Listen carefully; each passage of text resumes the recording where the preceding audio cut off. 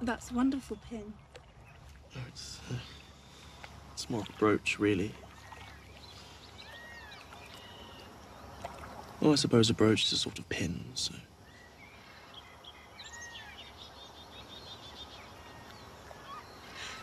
I'm very happy about... Yes. I am as well. I feel like I'm in a dream.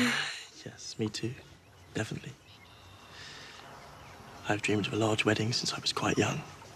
The guests, the food, the tournaments. And the bride, of course. The most beautiful bride in the world. In a beautiful gown of gold and green brocade with fringed sleeves. Have you ever been to Highgarden, my lady? No, I'd never left Winterfell before I came to King's Landing.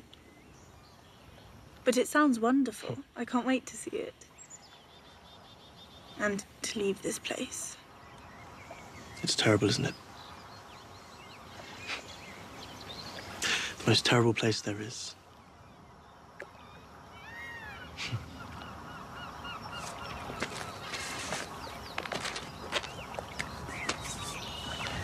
I don't suppose there's anything we can do about this? You can have them both killed. It's hard to say which of the four of us is getting the worst of this arrangement. Probably Sansa, though Loras will certainly come to know a deep and singular misery. Father doesn't discriminate. We're all being shipped off to hell together. On a boat you built.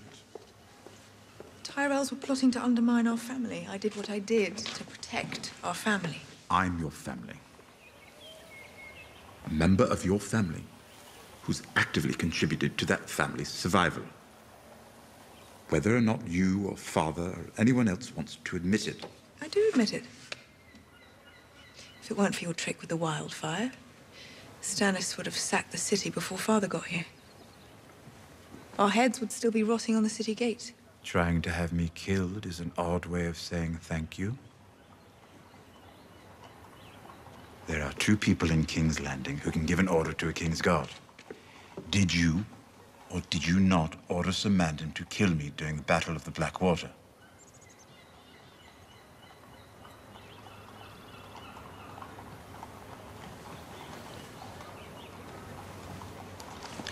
The impulse, I understand. He hates me because I'm the only one who tells him what he really is. So, fair enough. He wants me dead. But his stupidity? He could have had me poisoned and no one would have known. But the king orders a kingsguard to murder the hand of the king in full view of his own army. The boy's an idiot.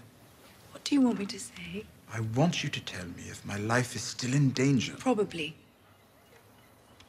But not from Joffrey. He won't do anything now father's here.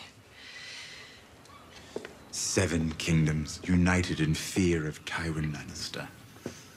Not the Tyrells. Soon they won't need to be afraid of him. Joffrey will belong to Margaery, the little doe-eyed whore.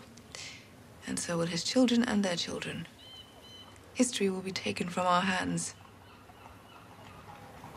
You may escape at least. Once Jaime gets back, Sir Loras may come down with a terrible case of sword through bowels. When Jaime gets back, yes. But when do we think that's going to be? He's out there somewhere. Jaime or not, I'm truly fucked.